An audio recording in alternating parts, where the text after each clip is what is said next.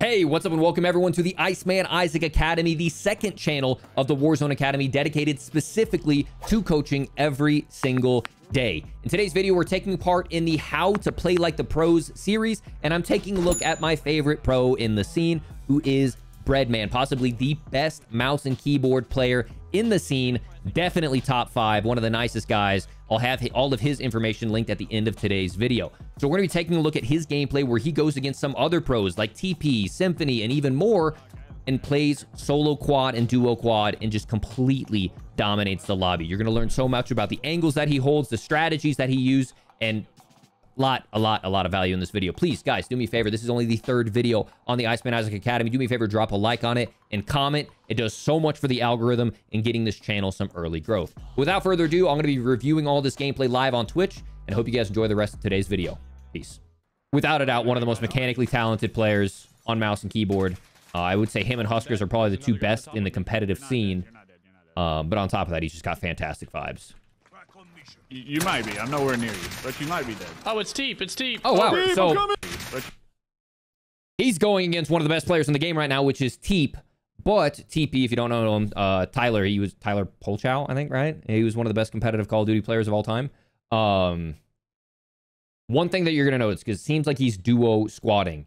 Focus, and I can already tell because I've played with him before, is all about minimizing exposure to multiple lines of sight at once. You might be dead. So you'll notice here, especially you might be.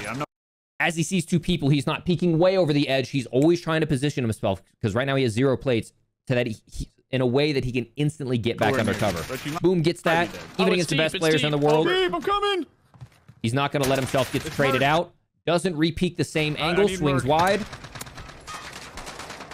Once again, peeking a different angle. Coming. Is that him shooting? Yeah. They're gonna go up in the top room. Behind you. It's him.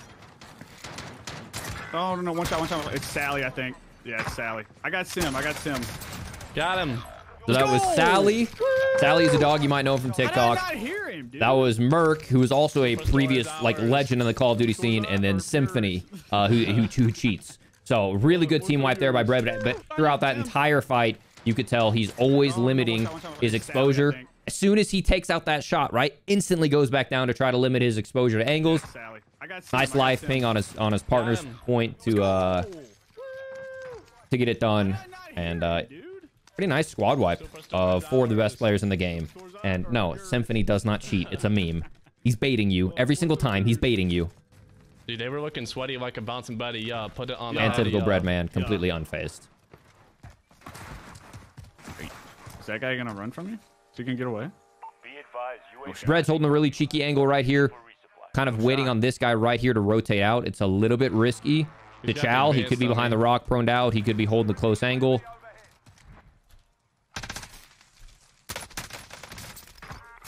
Really nice movement there. Advanced on me. And what he does is he slides in, right? And he's using that rock to break their angle of sight, right? So he's sliding in. That guy can't see him. But what he does is he does a little shimmy. And all he's doing right there is trying to get the player to break their aim. Because as long as your opponent is moving in the opposite direction that you are inputting on your stick, you are going to break their aim assist. So this is your right stick on your controller, right? Okay. And this is the player you're trying to aim at. If you see them strafing to the right, you should be tilting your stick to the right to match it. But what all players do is they'll put in a little shimmy, or they'll fake one direction and then cut hard the other in order for you to be holding right while the player is going left, and it splits and diverges that aim assist, and it'll crush your aim assist. And that's exactly what the goal of good movement is to get that player. You can see all those shots that are going behind him. That means he snapped that player's aim assist. Bro, He has stopping power. Bro. He said stopping power rounds. These guys are on the ground over here. Okay. What about against mouse and key players? It's in close range with mouse and key is purely skill. And at the same time, a mouse and key player is going to try to track you. Right? You're trying to track the player, and then as soon as they make a cut, you're no longer tracking at the same rate that you were, and your reaction time now comes in, and you have to cut back. So that's why it's so easy for mouse and keyboard players to track someone who's just sprinting laterally all the way across the field. It's because you just develop that constant rate, and then you hold it. But as soon as you start cutting back and forth, aim assist doesn't help at all. Brad, once again, putting himself in an awkward 1v4 situation. They're really cracked, too. They're really good. Okay. Brad is completely sarcastic. That guy's not cracked at all. Top you have. He knows he only really has one player left to worry about. This player up here, as we always talk about, has the dot, but then it has the arrow above it, so he knows that player is above him.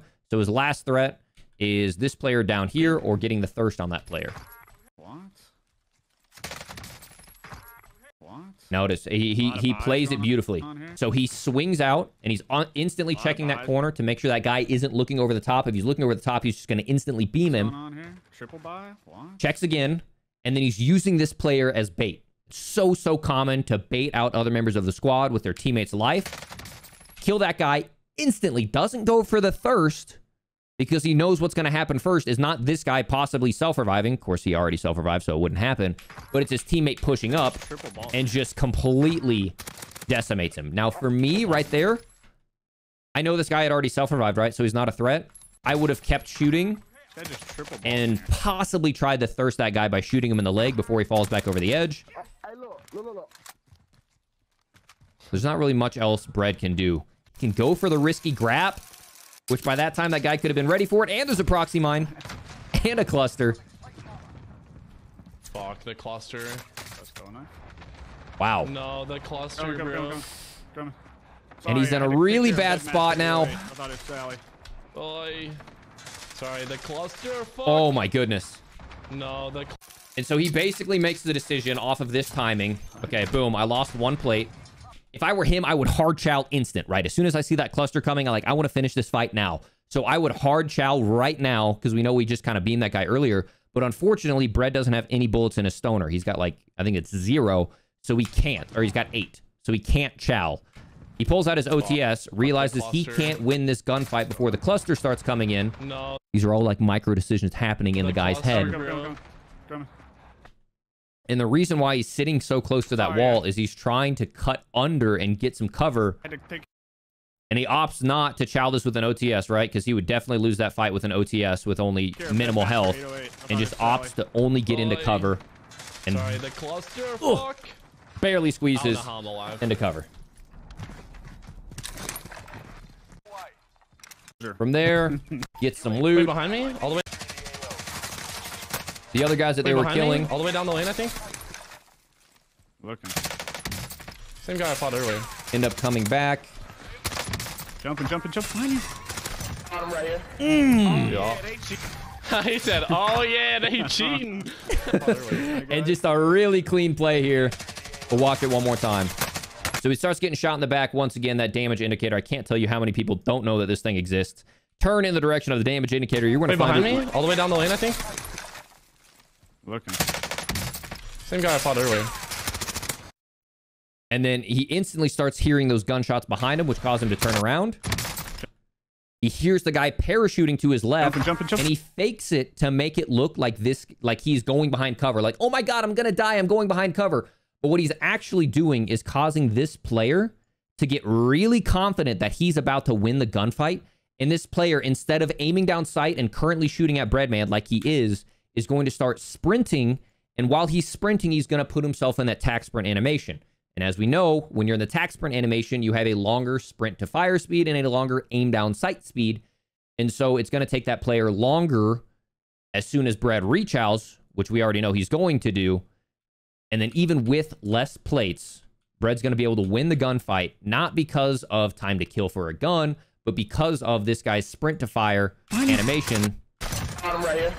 Oh, yeah. He said, oh yeah. But the team shot absolutely fries him. And it looks like that guy was still aiming down sight, but that's the theory behind a quick rechow, is you make it look like you're about to die. And especially in a situation like this where you don't have a lot of area to plate up. Like you don't have a lot of area to like run around and finesse and plate up and go through some hallways and stuff. Like you basically have to rechow. You're trying to get that player to be in a tack sprint animation. That's where customs get really fun, where pros are playing against pros. because we know pros are going to rechow.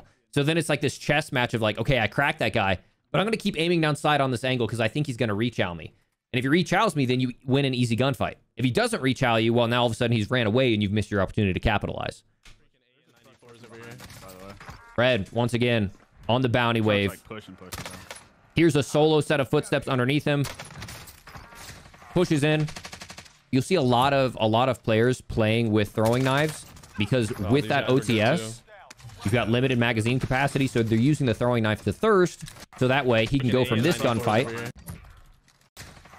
where he uses 10 bullets to down that guy and then instantly go into the next gunfight without having to reload his SMG and can still easily get another knock with guns to spare. Or bullets to spare. Oh, I got bans, dude. What? Rest in peace. Here.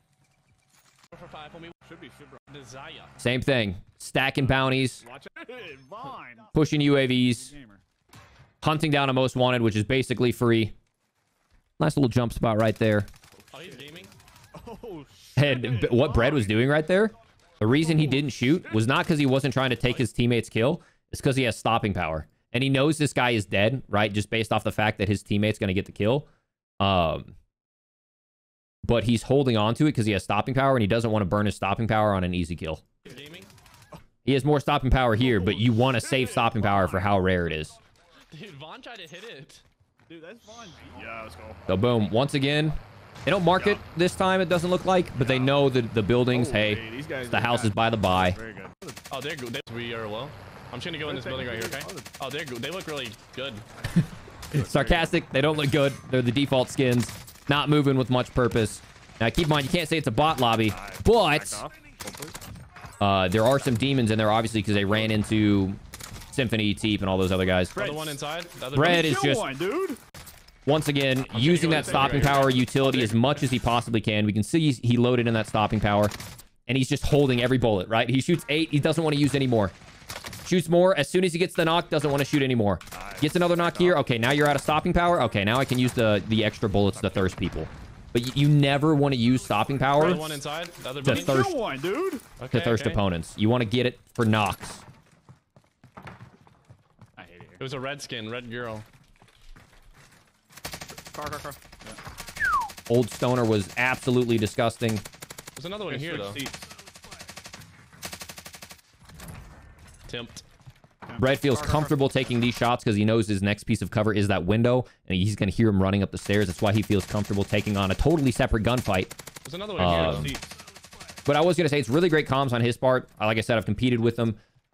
You want to be very descriptive with the comms of who you're like trying to take on. It makes great, like, it takes away a lot of confusion whenever you're playing with teammates when you say, hey, it's a rose skin, or it's a red skin, or it's a girl, whatever it may be. If you can give some descriptive factor, especially when you're saying, oh, this person's one shot. His teammate may chow the corner. That's a completely different skin. And so if you can say, hey, rose skin is one shot. Obviously, it sucks when the full team is rose skins. But that level of detail really helps. Boom. Finishes a gunfight straight back to marking the next target. Getting as much utility out of that UAV as he possibly can. I can't stress that enough. Really nothing. That's a good roto. Get in there. All right.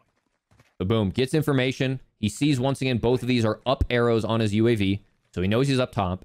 He's aimed down sight walking, which is completely silent, just like crouch walking. And he should notice that he actually has a player lower heading towards the buy, so it's this guy right here. Tries to pre-fire the last angle that he saw him. Couldn't see him very well anymore after the explosion. Most likely going to pull out his OTS. He does. Gets a stun hit marker. He's going to know he's close left. But on the other side of the wall. Drop shot so he doesn't get hit by the proximity. Instantly gets back into cover in case he gets spammed by utility. Once again, never re-peeking the same angle if he doesn't have to. Kind of doing his due diligence to check the most likely angles that the enemy would be approaching from. They got up.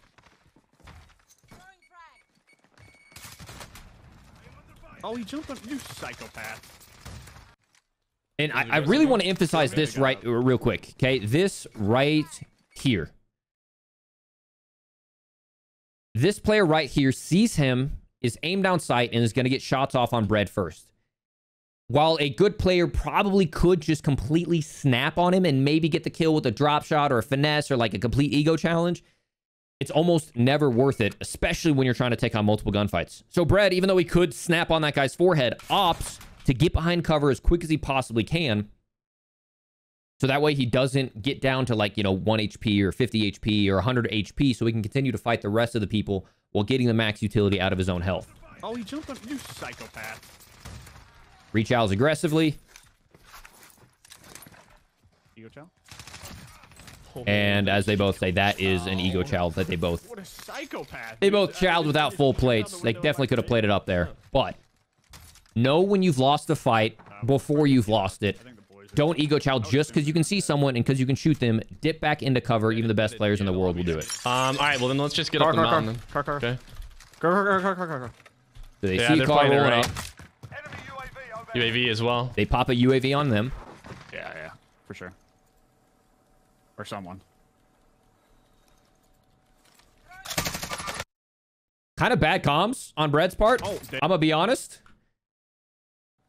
Or someone. He spotted him earlier. He may not have spotted him. I spotted him like on this side right here, right? You can see him. I would be screaming behind you.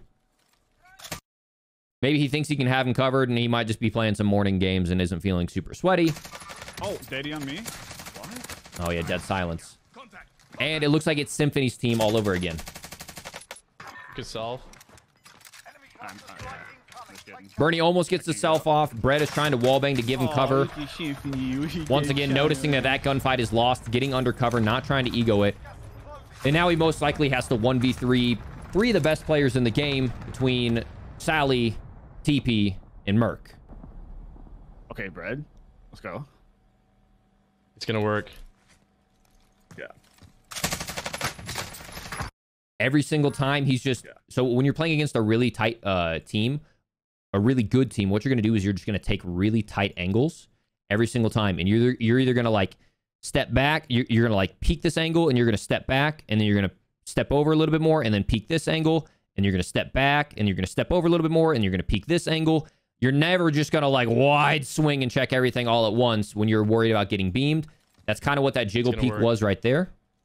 Yeah. Like, okay. Oh, there's someone there. Instantly going back to a different angle, never re-peeking the same angle twice. And see what that little, that's what that little jiggle movement is like slowly trying to expose yourself to more and more angles to get more and more information, but not overexposing yourself and getting yourself killed. One down. So now he knows. One is down. Good idea. Yeah. I'm dippity and skippity. Yep. Idea, yeah. Interesting. It's an idea and it's a good one. Great one. With one player knocked, They're still gonna be he looking opts to rotate out, There's no way. Dude, knowing that he can take the high ground. There's only 5 teams left, 11 people, 12 people left alive, so you know it's a super sweaty lobby. One more. Right. He's really just playing his life, trying to get a high ground, trying to get a power position. At that point, he was already set up in a building, right? There were like a whole bunch of buildings. There was a hill here. There was a building here where a guy was shooting from the 2nd story attic. Bread was in the long triple white. He downed one person here, but couldn't get the thirst. He's getting shot at from this angle. Person downed right here, but not finished. I'll make it a star, not an X. And then a person right here that's most likely going to get the res, and they're going to know his location. At that point, once all of those players are rezzed up, you're going to have 3 people pushing in like absolute maniacs, stunning, fragging, simtexing, C4ing, and Brett's trying to get himself an opportunity to get another clean pick. Now, granted, that team's likely going to res Symphony, and now he's going to have to take on a 1v4. I'm safe. I'm safe. Brad was trying to bait that guy.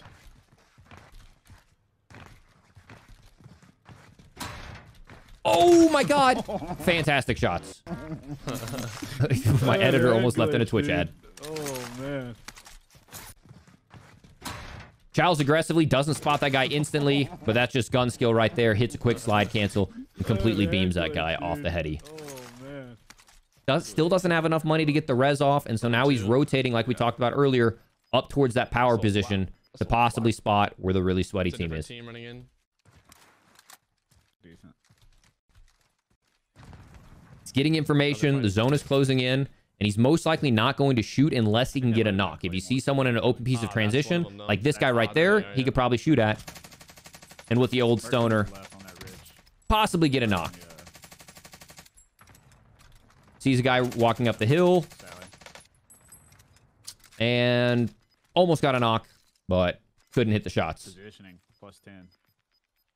Okay, so they're You'll gonna notice fight. like They're gonna he's fight. not really shooting at those players unless A, they're way out in the open, like this guy, in a piece of transition, right? This guy's transitioning from one place to another, and in that, there's no man's land where he can get a knock. Or there's a player who's already getting shot at, right? You can see that trail right there. That player that was on that head glitch was already getting shot at. So he might already be weak, and Brad can get like maybe 1 or 2 shots and steal a kill. But he's not going to like take shots on players who are, you know, what he's going to basically waste ammo on. So now Brett has to make a decision. He's got a knock. And he needs to decide whether he's going to stay or whether he's going to capitalize. Me personally, I capitalize. He knocks Sally as a dog. That's one of the better players out of that sweaty 4-man. You want to try to make the most out of it. Nah, that's He the cuts his shoot so that way that roof can provide line of sight cover. It's on your left somewhere. I don't know if he ever crossed. And then takes the high ground and isn't instantly looking for the thirst, but is looking to get these knocks. So I got the Head team glitch in guy my actually building. might help you. Yeah. He's got the team deep and he's got a team in his building. He calls it out. So I got the Head team glitch in guy my actually building. might help you. Yeah. Plate.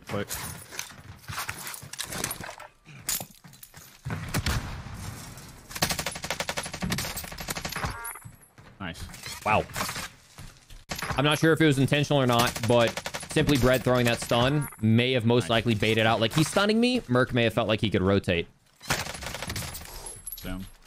Shots. Almost I gets think the it's knock. 2 below you. He never got the full on Sally as a dog. He just got another knock on Merc. So it's most likely that full Running out of team. ammo And here. he's running out of AR ammo. There's loot behind you. Yeah. There's a lot of loot behind you. Reload your stoner if you can. Gas is inbound. Marking you safe. Oh, you probably win that gunfight with aim assist there, Brad. 1v2v2.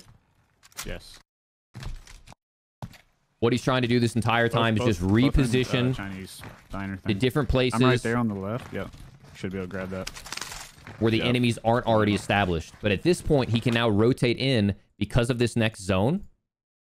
And everyone else, that's the 2 that are currently camping here and the 2 that are camping here, have to rotate into him. If I'm these players, I rotate left and take this shack. But these players are most likely going to have to rotate into Bread. If he's smart, he takes top trip white again and holds that. That's all wow. That's all wow. Or he sings Nicki Minaj. One of the options. So he's opting for the same thing, and the teams are shooting each other. He could easily get shot in this transition. It's a very, very risky cross, but at the same time, it's an even better power position than triple white. It's going to be a little bit hard to, like, utility spam him if he's out in the open as opposed to, like, inside of a building. Now he's just holding, waiting for Where the can they crosses. get in? Building in front of you is in. 1. 1v1v1. 1. 1v1v1. Yep. So fortunately, he doesn't have to take on every single person. Earlier, it was that full squad, Merc, Sally, Teep, and Symphony. But fortunately, actually, by him wrapping all the way up, taking out the team in Fire Station, they most likely got taken out by another team. Now it's a 1v1v1 situation, basically playing solos. Unless another team goes for a res, which they could. Notice, ever standing haven't fought still, yet. both laterally and vertically. He's jumping. He's crouch spamming. He's always keeping himself on the move. And I mean, he's your position's great. double checking his flank every here could've and flanked all the there way to make right, sure though. everything. I don't is think safe. you can disengage though. Yeah, check it. There is a possibility, and he's calling it out because of this ridge line that someone could have wrapped all the way deep right. I don't see how he would disengage. Marking you safe zone. So he's keeping an eye I on guess it, that's true. but he's So trying to they're stay stacked. focused to make sure they Either don't they're take both the in that power building position or on he's him. behind me. So he goes and runs around, double checks as much as he can, and then gets back just to give him that little bit of sanity that I'm pretty sure I cleared one's off. in the trip. One's in the trip building. Okay. Losing ground. I don't know how he got in here though. There was a sniper.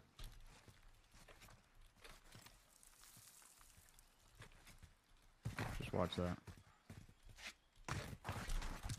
Once again, checking the lower right. Nice. Perfect That's- yeah. timing on that. Spots him. I think. Nah. But that triple white building is still going to be safe on the very, very edge. So he's got one player inside of triple white, and he's got one player deep on his right. Bread's in a really rough spot, but fortunately, with kind of like this divot right here, he can probably make some plays to keep himself safe for another zone. In this building in front of me, that's just a random. Okay, well, that was his skin then.